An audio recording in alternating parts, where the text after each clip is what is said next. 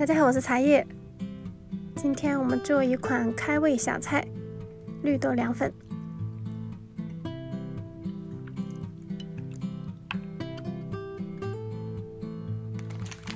这个是它的原包装，将它装在一个容器里。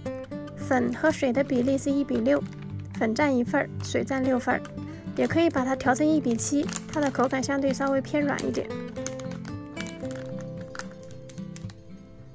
我今天用的是1/3的量杯，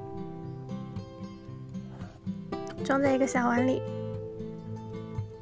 用同样的量杯加入6份水，1份加在粉里，其他的5份直接倒进锅里。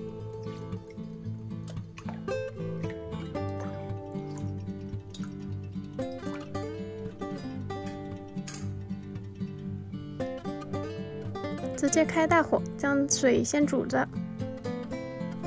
然后这边我们就用蛋抽先将粉浆搅匀。绿豆淀粉很容易沉淀，搅拌均匀就好。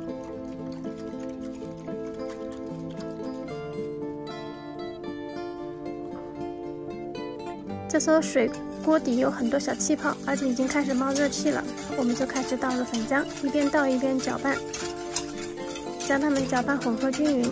这样做出来的绿豆粉是没有气泡，而且没有疙瘩，非常顺滑的。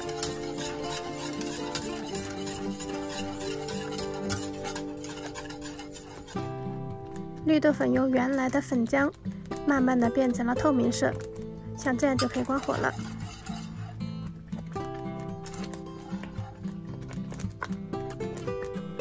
然后将它倒在一个碗里放凉，室温就可以将它放凉。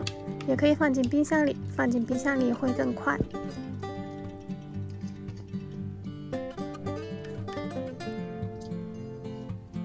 从放凉到凝固大概需要2个小时。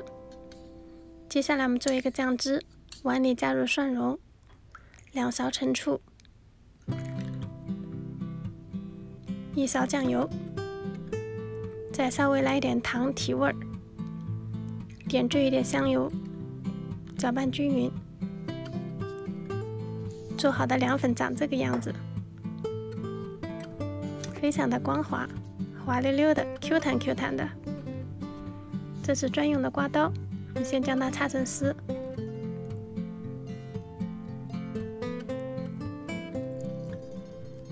用这个配方做出来的凉粉非常的筋道，而且不容易碎。直接放在碗里。今天这个配方可以做这样的2碗。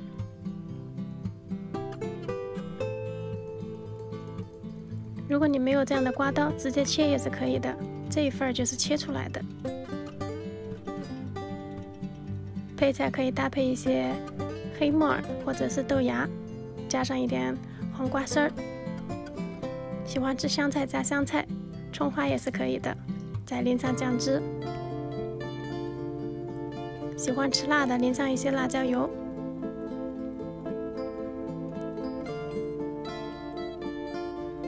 最后再来一点香脆的花生，